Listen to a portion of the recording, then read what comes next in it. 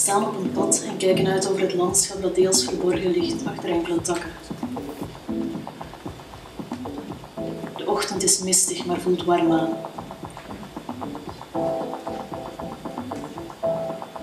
Zonnestralen proberen door de wolken te breken.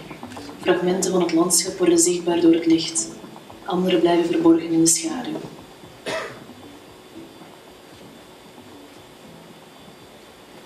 Mijn gedachten dwalen af, ontsnappen aan het moment en glijden over de omgeving. Een landschap dat even bekend als onbekend aanvoelt. De dag onthult rotswonden, bedekt met zand, steen, voorzichtige begroeiing. Hier en daar lichten grasvelden op. Bergen met donkere bossen verschijnen. Hun zwarte gekartelde toppen vormen harde silhouetten in het ochtendlicht. Ik wandel over het pad alsof ik weet waar ik naartoe ga. Ik ben hier eerder geweest, maar ik kan me niet meer herinneren waar deze plek zich bevindt.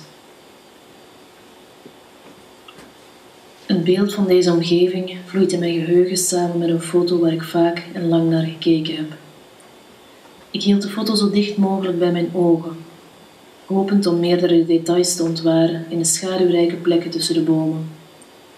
Hopend om een vogel te ontdekken die door de lucht vloog, ergens verborgen in een blauwgrijze pixel. Ik focuste op de foto, zoekend naar sporen van onze voetstappen, zoekend naar jouw blik, glijdend over deze omgeving.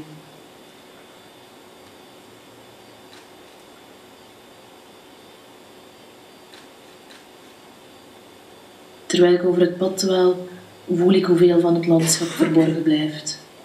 Een tocht die maar gedeeltelijk toegankelijk is.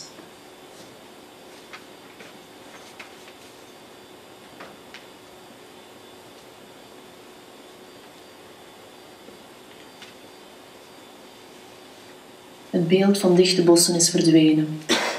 Wat rest is een onbegrensde leegte, waarin nieuwe composities worden gevormd met wat overbleef van het landschap. Een fragmentarische ruimte die het virtuele met het werkelijke verbindt.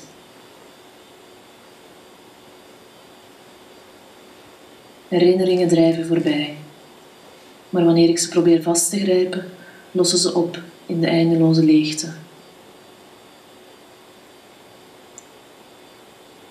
Ik volg de rivier. Er is geen pad. Paden zijn onbruikbaar in het landschap. Er is geen richting om te volgen. De omgeving wordt onnatuurlijker, maar voelt toch herkenbaarder aan dan de natuurlijke wereld.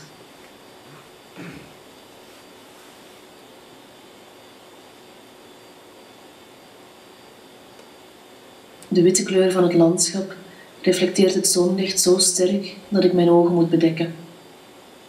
Ik hoor water, maar het is ver weg. De stilte voelt onwerkelijk.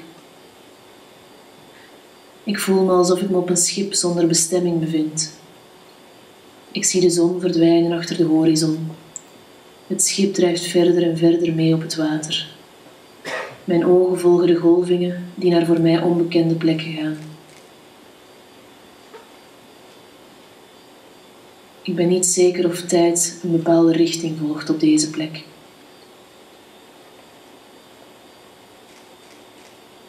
De rivier blijft voortstromen. Ik sta stil en kijk. Kijk hoe de wereld voorbij drijft.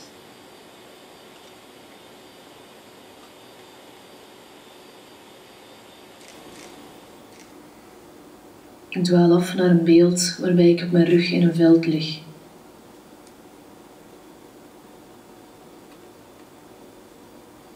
Het gras om me heen beweegt traag op de wind. Bij elke beweging vervliegen mijn gedachten.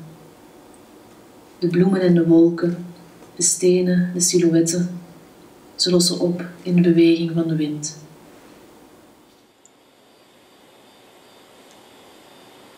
Het landschap vervaagt tot een schim. Een landschap dat steeds opnieuw vorm krijgt en mijn gedachten vergezelt tijdens andere tochten.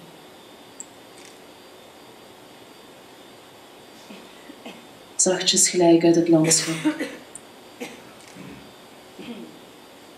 Alles om me heen is ver van me verwijderd.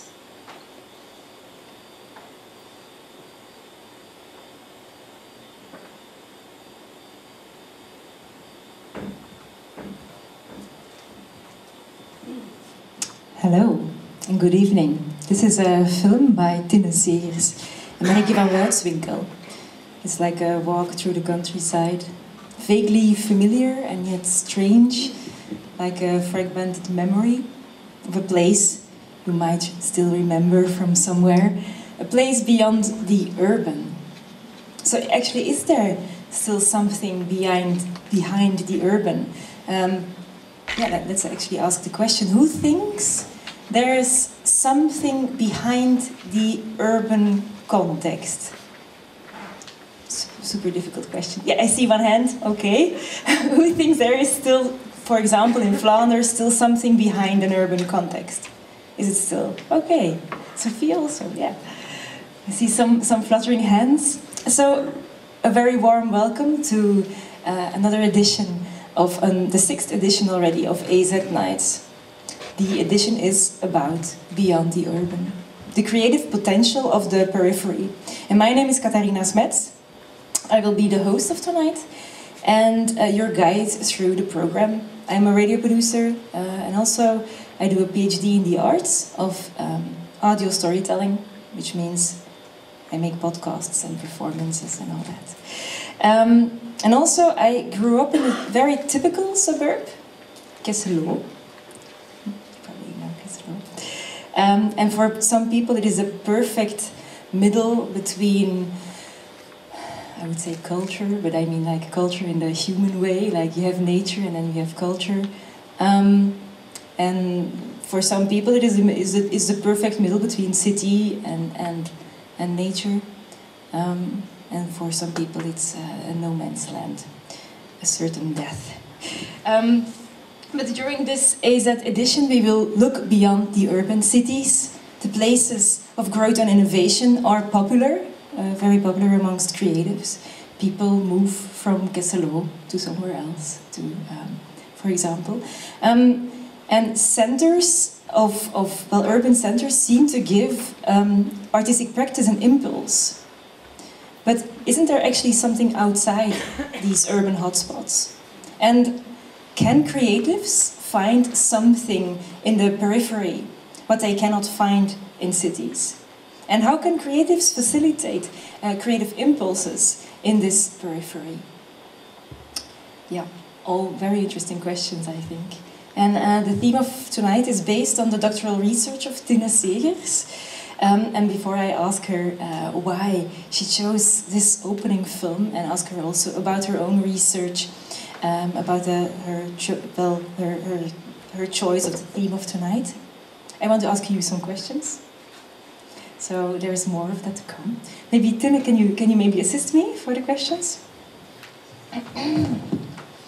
Okay. Who was here last time and already did these kind of questions? Okay, so you know the drill. Very good. Who of you did fill in the questionnaire of the AZ Nights already? Very good.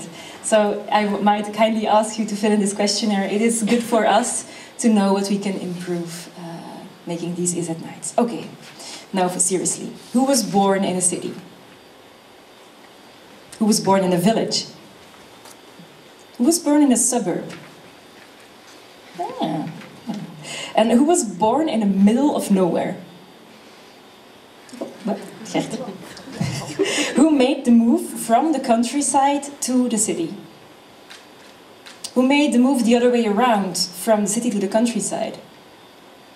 Oh yeah, more than I expected actually. So, who thinks they cannot live without the city?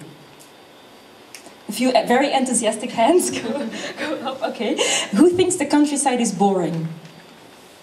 Oh, one hand, okay. Who thinks the countryside is romantic? Okay, more hands. Who thinks the countryside is something from another time that is outdated? Nobody, okay. Who finds rest in the countryside? Almost everybody. Even one doubter, but he decided he did find rest in the countryside. countryside. Who used the countryside as a source of inspiration for their artistic practice. Okay. And who thinks an urban environment is really important for their artistic practice? Okay. Why is this urban context? I think I saw a hand there who quite surely went up. Did you say like the, was it you that who said like the no. It's possible. Did you say that actually the countryside is important for your artistic practice? Yeah, and why?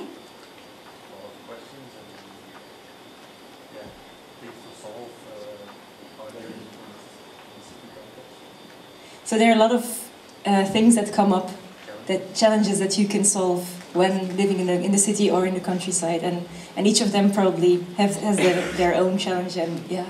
Okay.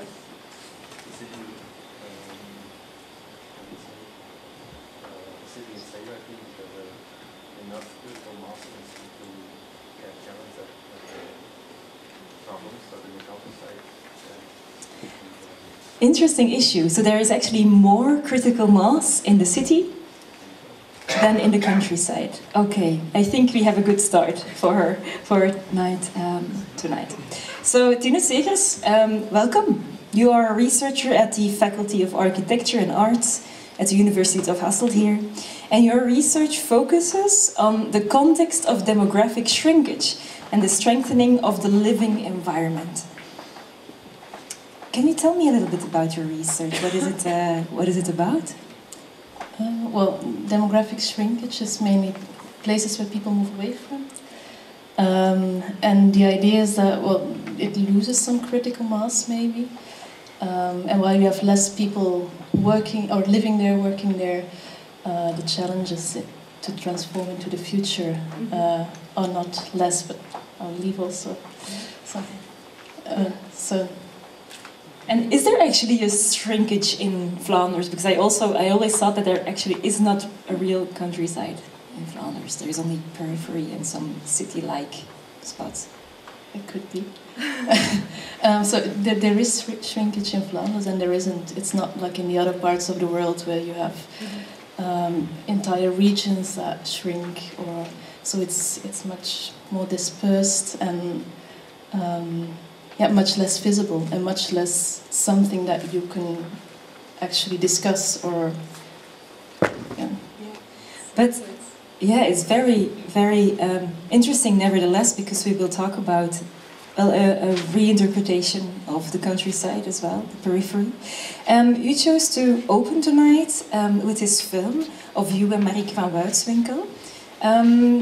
It is in fact Marieke who created the film, and the voice we hear is your voice. It's her text, right?